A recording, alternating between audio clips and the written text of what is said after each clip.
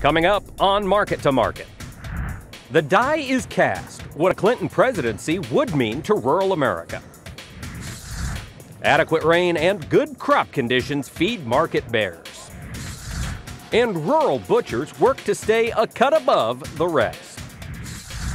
Those stories and market analysis with Angie Setzer next. Funding for Market to Market is provided by Grinnell Mutual. You think differently about a customer when you stand in the middle of his dreams. We work to make sure you get covered right. Grinnell Mutual, a policy of working together. Information on finding an agent near you is available at grinnellmutual.com. This is the Friday, July 29 edition of Market to Market, the weekly journal of rural America. Hello, I'm Mike Pearson. While Brexit may have thrown world markets for a loop, U.S. consumers took it all in stride. Some bought a new place to live, while others decided against that new luxury jet. According to the Conference Board, consumer confidence fell back a scant 0.1% in June as Americans remained cautiously optimistic about the future. Commerce Department data revealed sales of new homes rose 3.5% in June, the fastest pace in 8 years.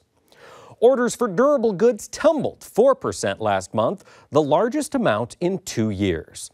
The drop was attributed to fewer aircraft purchases. When orders for big silver birds are taken out, durable goods were off 0.5%. And the Fed's June meeting notes revealed the benchmark for a bump up in interest rates remains a 2% inflation rate. Janet Yellen, the first of her gender to head up the FOMC, is only one of a long line of females to claim the chair of any board. Women have always served an influential role in rural America, including CEO. However, the Democrats are the first major U.S. party to select a woman to compete for the top of the federal org chart. Peter Tubbs reports on what a Clinton presidency might mean for rural America. A familiar political face sits atop the Democratic ticket in 2016. And so, my friends, it is with humility, determination, and boundless confidence in America's promise that I accept your nomination for President of the United States. Hillary Rodham Clinton, former First Lady, New York Senator, and United States Secretary of State for the Obama administration, accepted the nomination for president at the Democratic National Convention in Philadelphia this week. Clinton's long record of both advocacy and voting provides much to consider for voters in farm states. The candidate has pledged to introduce immigration reform in her first 100 days in office. As senator, Clinton co-sponsored legislation to streamline and expand the H-2A agricultural visa program. The reform includes a pathway to citizenship for immigrants who have entered the country illegally. The former Secretary of State in the Obama administration opposes the Trans-Pacific Partnership on competitiveness grounds, fearing too many American jobs would migrate to lower-wage economies. Clinton would also broaden farm support benefits beyond traditional commodity crops and encourage business capital investment in rural communities. Clinton has staked out positions on several other agribusiness issues. The candidate favors the use of GMO seeds, particularly as a tool for international development, supports the Renewable Fuel Standard, or RFS, and plans to increase federal support of renewable energy with an emphasis on solar power. If you believe that we should say no to unfair trade deals, that we should stand up to China, that we should support our steel workers and auto workers and homegrown manufacturers, then join us. Clinton will face businessman, celebrity, and Republican nominee Donald Trump in the November 8th presidential election. From Market to Market, I'm Peter Tubbs. There was a time when a trip to the local meat locker was part of a weekly routine. The butcher often knew every customer by name and could offer help with a selection or two. The implementation of centralized meat cutting reduced the necessity for multiple stops on marketing day. However, as producer Colleen Bradford Krantz discovered, the local locker has never been completely cut out of the picture.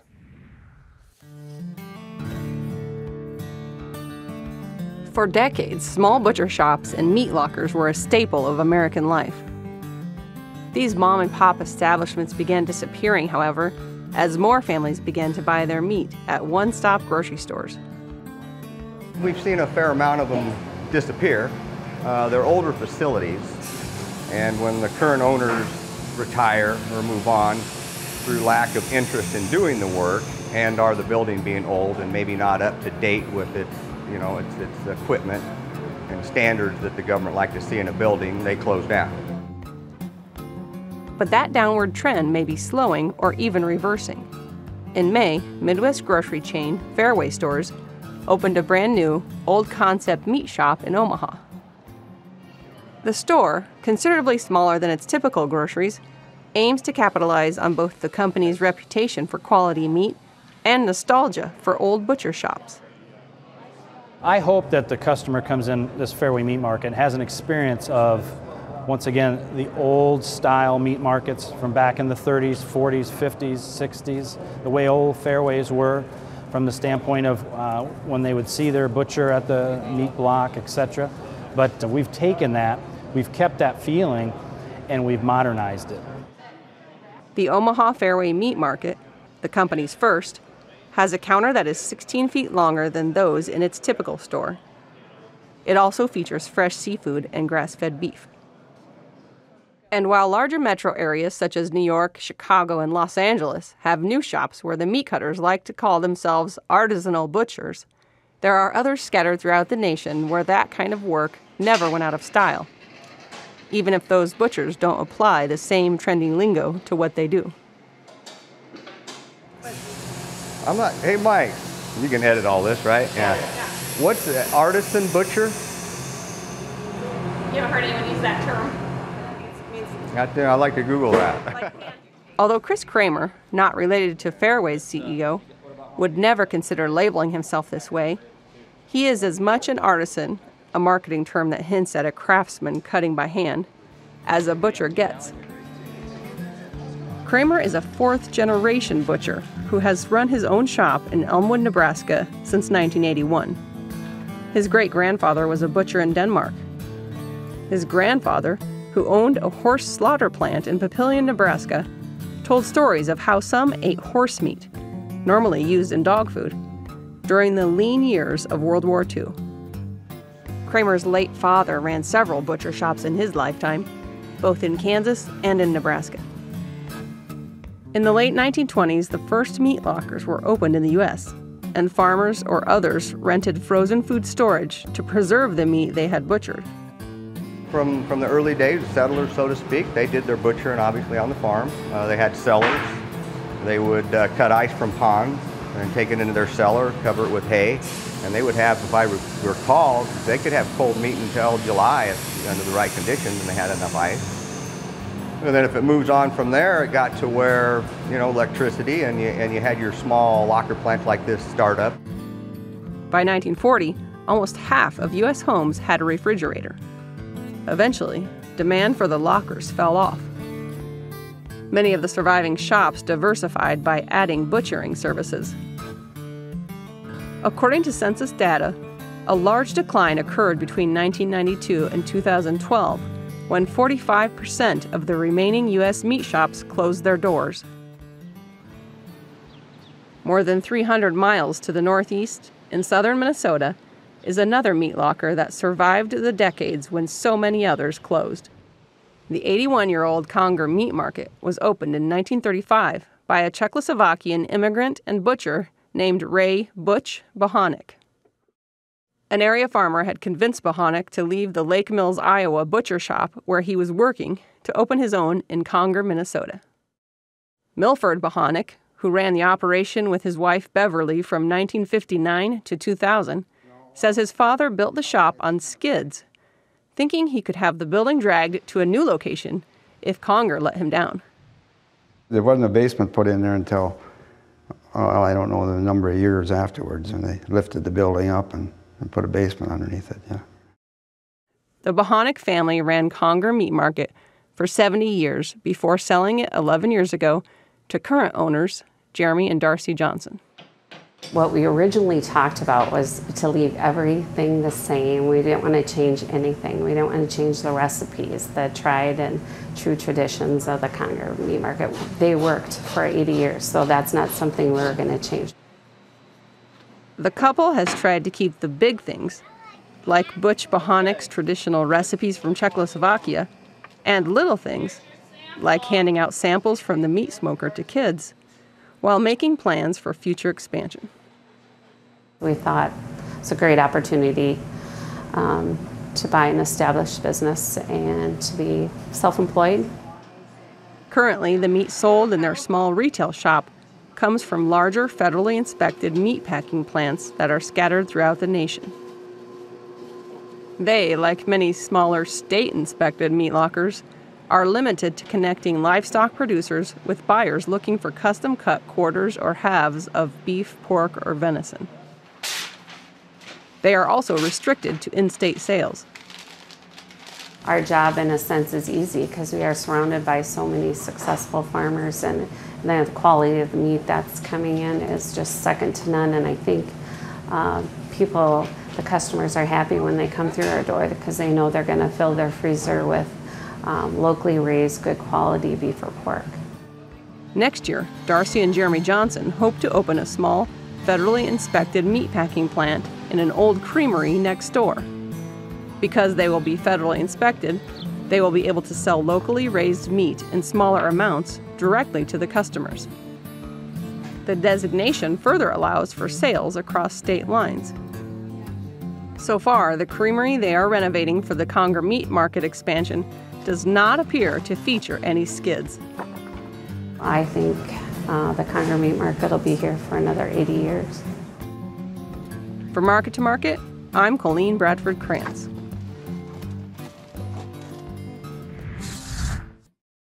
Next, the Market to Market report. Tighter world supplies were counterbalanced by good weather conditions and disappointing exports. All served to leave the commodity markets mixed at Friday's close. For the week, September wheat lost 18 cents, while the nearby corn contract remained even. Tighter worldwide supplies helped the September soybean contract battle its way back from last week's 66-cent decline to finish 21 cents higher on Friday. September meal followed suit, adding $4.10 per ton. In the softs, December cotton gained $1.36 per hundredweight. Over in the dairy parlor, August Class 3 milk futures advanced 38 cents. The livestock sector had a volatile week as the October cattle contract went $3.65 higher. September feeders improved $2.75, and the October lean hog contract carried losses into a sixth week, shedding an additional $4.85. In the currency markets, the U.S. dollar index dropped a whopping 203 points. Crude oil lost $2.59 per barrel. Gold added $26 per ounce. And the Goldman Sachs Commodity Index lost more than 10 points to finish the week at 339.15. Here now to lend us her insight on these and other trends is one of our regular market analysts, Angie Setzer. Angie, welcome back. Hey. We are excited to have you. We've got a lot going on this week. We've got a lot happening in the commodity markets, the ag world as a whole, but I want to start off looking at wheat. And as we dig into this wheat market, we got a question from one of our Twitter followers. This is from Jenny in Illinois.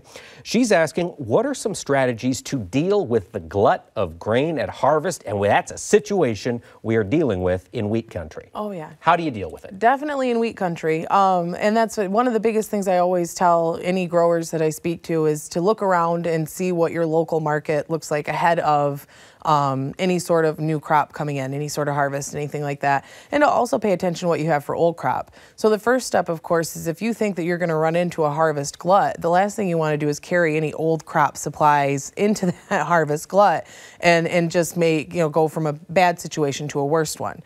So first things first is if no one's letting go of that old crop stuff and you're seeing a little bit of some basis strength due to lower futures prices, it never hurts to go ahead and get that sold. And in the past we've talked about about it. If you're still bullish the market long term, look at some option strategies or something like that. And if you're looking around and you know right now that you're going to go into harvest and potentially run out of space at the local elevator, then you need to speak for as much space as you possibly can, or be prepared for that. So when it comes to marketing cash grain, the number one thing you have to look at is your space availability and then function accordingly. Of course, that'll be the elevator's responsibility to try to make sure that he or she in charge are able to ship out what they can. But there could be a point in time in some areas where the pipeline is especially full. Kansas, I mean, they've had a huge wheat crop a year ago, a huge corn crop, and another huge wheat crop. And so if they have another big corn crop, there will be issues with the availability of space and elevators being able to take that grain. So be prepared to either find alternate storage, be prepared to possibly harvest slowly if you can't, sure. or just be aware of what your local situation is and make sure that you're speaking for space if you think you're going to need it. And unfortunately, when the price is low, sometimes that means you have to choose, pick your poison. Right. Do you sell grain now and know that you can harvest it and get it out of the field and perhaps go to the paper side of things on the long side, or do you roll the dice? But if you're going to roll the dice, be prepared for what could be some pretty nasty consequences. You don't always win in a dice roll. Exactly. Speaking of not always winning, are we going to see $3 Chicago wheat or three-handle Chicago wheat? Three-handle Chicago wheat. The buyers seem to say no right now. Even this week, we tend to try to troll the bottom at least. I wouldn't be surprised if we didn't test it. Okay. I really wish I could say that we should rocket back. I do think we do. I think wheat eventually rallies. I think the record fund short in Chicago wheat, combined with the issues that we're seeing develop in Europe, a lot of people will tout the Russian crop as being huge, which it does sound like it's large. But Russia and China have went to the same school when it comes to, if the house is on fire, they'll tell you they like it hot. So you always have to kind of wait and see what actually makes its way into the pipeline out of those two countries. Okay. And I think there's some other issues that'll develop on the Chinese side too with wheat. We have to remember the China effect, which is very skewed. China's holding on to over 40% of the global wheat stocks. So you take China out, and wheat is not something that's necessarily easy to store. Of the Chinese wheat, of that 40% of global stocks, I wonder how much has become bug food. Right. And maybe they can market it as extra protein, but it's going to be a little difficult for them. So there's some things out there combined with the record short that I'm watching that I really think when wheat gets its legs underneath it, it's going to blow the doors off and probably surprise a lot of people. But it might be short-lived, like our corn rally, where we pop up, everyone starts to get extremely bullish, and then we fall back again. But it could take 6 months or so. It might take confirmation in January that we have a dramatic drop in plantings, potentially. Right. Well, now let's talk about this corn market. We saw that rally completely fade into the rearview mirror. Today, we're relatively stable in this corn crop. How do you handle old crop corn in the bin today? Old crop corn in the bin, it depends on where you're at. That's the hard part. There's a huge dichotomy that's developed in basis in the Western Belt. And it's very difficult in the Western Belt. It goes back to that being prepared for what could be a harvest glut. I drive around out here in Iowa and in parts of Nebraska, Minnesota. Minnesota is the northern version of Kansas right now because they are already choking on supplies in a lot of ways. And the potential is there for them to have another huge burdensome crop to come back into them. So you have to know in those areas that you're really, the amount of lipstick you're going to be able to put on any pig is probably pretty limited. Some of your best basis opportunity is probably going to come in the next 2 to 3 weeks. And I know it still stinks.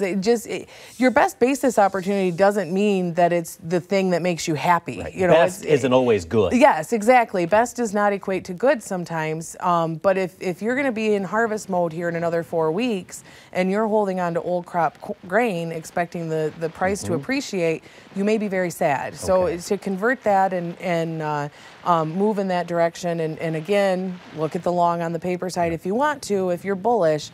That would be how I would approach it. The Eastern Belt's a little different. Yeah. Right now with my guys, we're able to trade 20, 25, 30 over into some areas. The Toledo market's gotten especially hot due to corn export pace picking up. So we've been doing basis contracts at this point in time. We're going to see what happens over the next couple weeks. Okay. With the thought process that we'll probably price and then watch, you know, at some Before point. any kind of a reownership But yeah, strategy. a 20 over basis on a 330, it still gets you 350. It's not anything you're going to write home Better about. than 290. But it's much better, yeah. So the Eastern Belt guys are selling. The Western Okay. Belt guys, I recommend you look to sell into it. And Okay. Well, now, you talked about the strengthening corn exports. On Thursday, we saw some of those old crop bean sales roll into new crop. Yeah. We saw a negative old crop number for the first time in a year, I think, been a roughly. while, yeah. So we're finding strength in this new crop bean market. yeah. Is that enough? Do we have enough strength here to really get a pop in the market? It's going to depend on what our weather does, unfortunately. So you tell me what weather will be like August 15th, and we'll let you know. Supposedly, it's going to be hot across the entire And that's country, the thing. according to So NOAA. yeah, and you can tell when you're in a bearish market because 2 months ago, if we would have seen the forecast that we had right now and all of the rain in the Eastern Belt and 95-degree temperatures and very little rain forecast, when it's 95 degrees, a tenth of an inch of rain doesn't do you too much good. But we're in a bearish setup right now. So you see a QPF weather map come out, and all of a sudden we have more than adequate rains for the Corn Belt, and the guys in Nebraska are scratching their head wondering where those rains are. You know, so it's going to be very difficult to convince the market that we need a different narrative. For one, we're turning the Titanic on that side. But I do think the potential is there. Beans are one of those crops that to get 2 bushel higher than trend is a lot harder than it is in corn. You know, so you have a lot of people that, oh, if we have 48 bushel beans, okay, yeah, and if I go home and have a unicorn in my front yard, I'm going to be pretty happy too. So it's one of those things that we really have to watch what happens because I think, to me, the support is there in the bean market until we can confirm 48 bushel, because right now we know our carryout is reasonably, it's good. 290 is an okay carryout. Now, the $1 million question, of course, is what happens in South America. So to me, I think we keep a risk premium in place, until we're able to harvest the beans and know what we have production-wise and fill that pipeline, because there's going to be a front-end short on the bean side of things due to the big export book we have. That's right. And so everyone wanted to focus on those cancellations quickly. We had 2 days in a row this week of old crop sales announced. Yes. Well more than what was canceled. We had 1,400 metric ton canceled, and we've sold about 120,000 metric ton in the last 2 days. Demand is there. So the demand is there. Yeah. We just got to figure out when we're going to ship them. And everyone, September is in the new crop marketing year, but you're still shipping old crop beans. Yes. Well, now let's quickly talk through this livestock market. Yeah. We saw, finally, some life in this live cattle market. Yeah. Almost a $4 bounce. Limit up on Monday. Wow. Where do we go from here? I think you are going to see some resistance, the same reasons we talked about the last time I was on. I think feeder cattle supplies are decent. I think live cattle supplies are decent. I mean, we're not in any concern on the supply side. I wonder what will happen from a global standpoint. You know, we've had a lot of competition with what's going on in Brazil. Someone with a much higher pay grade than me is going to have to talk about what their shortage of feed grains will do for their cattle supply as we go forward. I'll let someone way smarter handle that. But the one thing we are going to see is we are going to start to feed back to higher weights, I think. And so, you know, it's going to take less cattle to produce the same amount of meat. So that's going to be an issue there. And we have more cattle in the yards today. Exactly. We did see, though, that more heifers have made it into the lot. So we're not growing herds anymore. So I think that's good for your feeder market a year from now. But that doesn't help you sleep at night right now. So on this bump, on this rally here this week, we'll call it a rally. $4, we'll call that a rally in the live cattle market. Yeah. Are we selling it, or do you wait and let it ride? It goes back to the same thing we've always talked about. You cannot put cattle in a bin. You can't, I mean, really when it comes down to it. So if you have a need to sell, pocket it and move on. Okay. You're going to see a continuation of volatility. I'd like to think that this is just a start of a turn. You know, it's the same thing I keep watching in the wheat market, the corn market, the hog market. You know you've trolled bottom for a while, and you know that all it's going to take is a matter of buyers coming back into the system. But what narrative is that kicks those buyers in? All right. Now, you mentioned feeder cattle, not looking at a whole lot of bright side. We got more feeders today. You mentioned hogs trolling the bottom. Yeah. We've seen this hog market I don't want to say collapse, but I mean, it's dropped almost $35 here in 6 weeks. Yeah. I'm trying to be diplomatic here. Yeah, that's... So are we at a bottom here at 59 and change? I'm never going to pick a bottom. Okay. That's always a fun thing. That's the best way to have someone throw it at you in another 2 weeks when we're down another big chunk. Yeah. But I would say we're close to it, in my opinion. This is one of those dinner table conversations my husband and I have where he thinks I'm wrong and I think he is. So we'll agree to disagree on that one, right? But I think that we have to see what happened to the Chinese issue. Now they're saying they're not going to come out and buy any U.S. pork for quite some time, yada, yada, yada. But hungry people dictate more than what a government wants to say. And of course, you're not going to tell everyone that you're going to come in and buy a huge amount of pork. You're going to buy first and then let everyone know later that you did. So I think that there's potential there to kind of see a pop because of that. In my opinion, if you look at a hog chart, I think your August hogs are at 5-year lows. So of course that doesn't mean that they can't extend one more leg, but I think that your selling is going to become exhausted. That trade's going to become old, and someone out there is going to look at that chart and think, wow, hogs are at a 5-year low. Why aren't we buying? And then maybe the China story gets some traction and we're back. But it's going to be just like anything else. Just because I'm optimistic on price doesn't mean I'm necessarily bullish long term compared to where your 5-year average has been running. Would you be buying some calls out in the deferred months at this point? If you're gonna, with as cheap as where we're at, if you have to make some sales and want to protect yourself to some upside, yeah. Okay. All right. Well, Angie Setzer, we have a lot of questions for you to answer in our Market Plus segment, but thanks for joining us on the show. Thanks for having me. That wraps up the broadcast portion of Market to Market. But as I mentioned, Angie and I will keep the market conversation going, including answering more of your questions during Market Plus, which is available on our website. While you're there, check out the Market to Market Classroom. It's a place where students of all ages can find stories on the business, technology, and science of agriculture. And join us again next week when we'll examine how legal cannabis is changing the economy in Colorado's capital. So until then, thanks for watching. I'm Mike Pearson. Have a great week.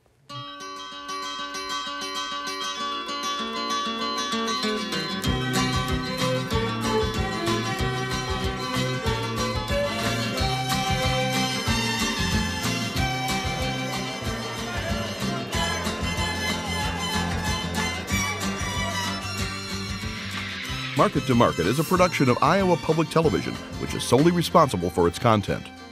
Funding for Market to Market is provided by Grinnell Mutual. You think differently about a customer when you stand in the middle of his dreams. We work to make sure you get covered right. Grinnell Mutual, a policy of working together. Information on finding an agent near you is available at grinnellmutual.com.